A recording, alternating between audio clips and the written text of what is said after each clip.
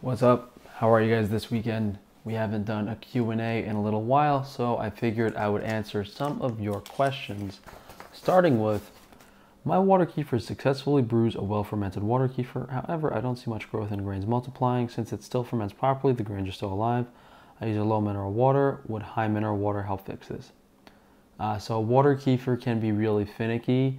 Even if you just miss one day of feeding or the temperature was too hot, it could ruin the health of the grains and the probiotic strains.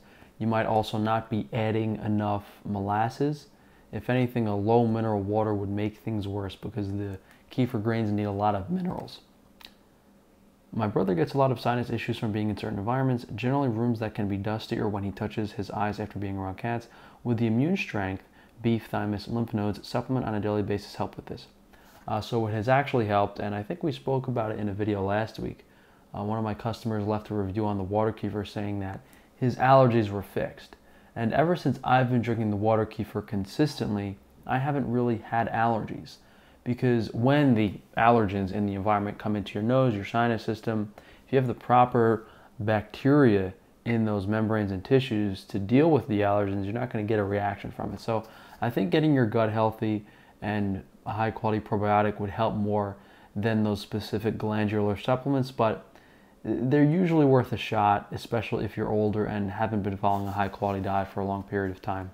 Hi Frank, hope you're doing well. I see you take your Mastic gum before meals, yet most protocols advise taking it on an empty stomach. Is this the most effective way to use it? So it's really tough, and I should probably be using it in the morning as well, outside of meals.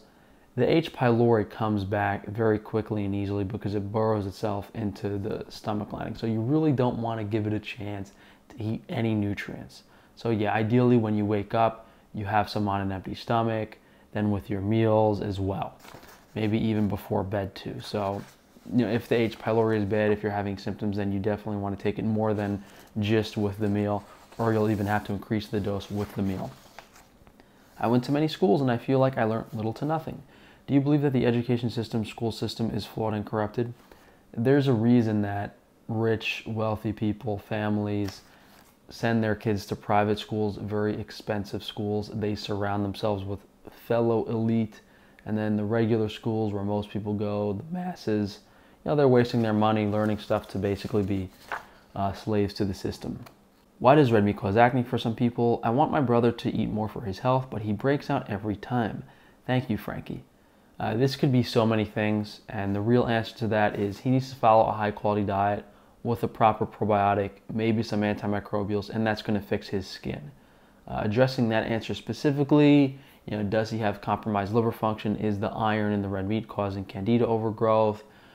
Is the undigested protein in the digestive tract causing histamine issue? It's very, very difficult to say what it specifically is. What do you think about fasting to cure and prevent cancer? It might stop it temporarily, but cancer is really just an accumulation of toxins in a specific area. So you have to remove the toxins and the radiation, all that stuff from the lifestyle, and that's what would actually fix the cancer. Yes, in some cases fasting does help, but usually it's going to come back if you don't change the lifestyle that you were previously following. Are you concerned with microplastics in bottled water and plastics in contact with food? Yeah, it's one of those things that you try to do your best to avoid. You can only do so much. Most food in some way has touched some type of plastic before you eat it, unless you're literally on an Amish farm growing everything and making everything yourself. Serious question, is there any use in eating chicken to prevent excess iron buildup? So there actually isn't much less iron in chicken, and chicken has so many allergens and people react poorly to it, omega-6 ratios. I would say if anything, chicken is worse for iron overload in your liver than eating red meats. The only meats that are actually really low in iron, veal is okay, still has some, but you can go with fish, and then fish is really, really heavily polluted, so then you have downsides that might even outweigh the iron. So it's difficult to have animal protein in your diet while avoiding iron because of various reasons, how we raise it, the pollution. Are carbs necessary for fertility and progesterone in women? I think I have PCOS and want to avoid most carbs because I get bloated and they worsen my symptoms, but some people say carbs are necessary for fertility. So regardless of fertility, whether you're a female or male, specific health circumstances, You need carbohydrates in your diet to have a healthy gut microbiome, and it's a balance. On your question specifically, if you're getting bloated and you feel bad, that's what people typically say when they go carnivore, when they go keto. They have liver damage, they have dysbiosis, and the removal of carbohydrates in their diet is kind of like a band-aid. It's alleviating their symptoms. Things are going to get progressively worse to the point where you can't even follow that diet, but that might take 5, 10, 15 years, who knows how long. Your health is just going to get worse and worse and worse. So the quick answer to the gut digestive issues is you probably need water kefir, maybe some mastic gum, some digestive enzymes, and then you can incorporate carbohydrates back into your diet and start removing certain foods that cause most people issues like dairy and eggs. Will using non-organic fruit kill any of the bacteria in water kefir? So if you're doing a second fermentation and you're adding fruit or fruit juice to it, it doesn't really matter if it's organic or raw or not, but you want to have some integrity to the product. Like if you're using a glass bottled mineral water and organic cane sugar, organic molasses, like that's why I put all organic raw fruit in the water kefir we sell on frankiesfoods.com. Otherwise, what's the point of saving a few dollars? What is the difference in calories between a slice of bread and the same slice except well toasted? Same. There's many factors going into how your food is made that are more important than a slight variance in cooking temperature. Obviously, if you burn something, it's going to have carcinogens and your body's not going to be able to utilize the nutrients of the food as efficiently. What type of water was used to make the bread? Is the wheat organic? Was it sourdough fermented? Was there a natural yeast culture? There's too many things to consider, because obviously if you're burning your food, try both, see what you feel better eating. Best ingredients for a pre-workout supplement. I was going to make a natural pre-workout, but after seeing, how unique my Flextrose product was, how the launch went, I don't really sell that much of it.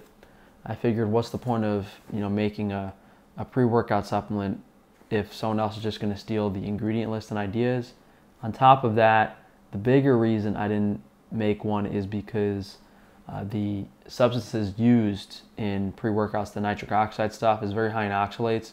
Horrible for your kidneys, horrible for your liver. I would say between the protein, the creatine, and the pre-workout supplements that people take, bodybuilders, the pre-workouts are by far the worst for the organ systems. Very, very bad for you. So even with natural ingredients, I kind of opted against making a natural pre-workout supplement. If one eats carbs such as oats or rice, is it okay or not to eat animal fat throughout the day, or is it going to be detrimental? I've heard people say if you're going to eat carbs and lower the fat and vice versa. Is it true? Your body can only really digest certain amounts of different macronutrients, so you want to have a balance, and that's why I'm so against the kind of macronutrient if it fits your macros, people.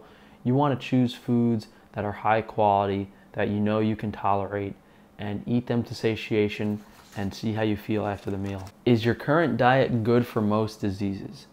Yes, and I did actually plan on making kind of like a new meal plan or something that you guys can get for free on my website, just to give you a basic idea of what I'm eating now and why certain foods are okay. Maybe I'll do that in the next few weeks, month or two. Tell us something we don't know about you. I guess I don't really talk about myself a lot or much on this channel outside of the businesses and the nutrition stuff. Maybe I can do a life explanation video, although I think I've done kind of a few of those on my channel. Some of you guys might not know the biggest one. I'm a triplet. I have a brother and a sister. What else? You guys know I used to be into bodybuilding. We did the fitness transformation. I think I've told you guys a few times when I was younger, I was really addicted to video games. I spent most of my early 20s working in restaurants, waiting tables and bartending. And then I kind of started YouTube. In and out of community college, it never really did much in general in my life besides play video games and work. Bismuth for H Pylori. So you can't really get it. Bismuth salicylate, I think they put some in Pepto-Bismol. That's why it's called Pepto-Bismol, the bismuth. I think it would be good for dysbiosis because if you guys don't know what bismuth is, it's very good at breaking down biofilms, which is the mucus layer that bacteria can be in. But I don't think it's necessary. I think it's much safer to take a probiotic like water kefir grains, have some masticum here and there, clean up the diet, reduce the radiation, exercise, increase your gut motility. Because if you're in a situation where you have to take really, really heavy antimicrobials, that means that there are other factors in your diet and lifestyle that aren't adequate enough to fix the root cause of your digestive issues. So not as many questions as usual. Decided to do less and answer them a little more extensively. If you guys want answers to a lot of health and lifestyle stuff, of course, you can browse through my YouTube channel. I have hundreds and hundreds, if not thousands of hours of health information available. If you guys do want kind of the quick answer, you can reach out to me, frank-stefano.com, if you would like a consultation. Other than that, there's a lot of interesting products as well that you can see from all of my businesses on that website, from Frankie's Strange Meat, Frankie's Strange Foods, organ supplements, Wi-Fi shielding. Every single business I've made is because there were products or things that I used myself and I couldn't find decent sources online. We're wearing the Wi-Fi shielding sweatpants and sweatshirt right now as usual. Double layers, one of the most important things outside of your diet to feel better. So you can check that out, guys, frank-stefano.com. But thanks for joining.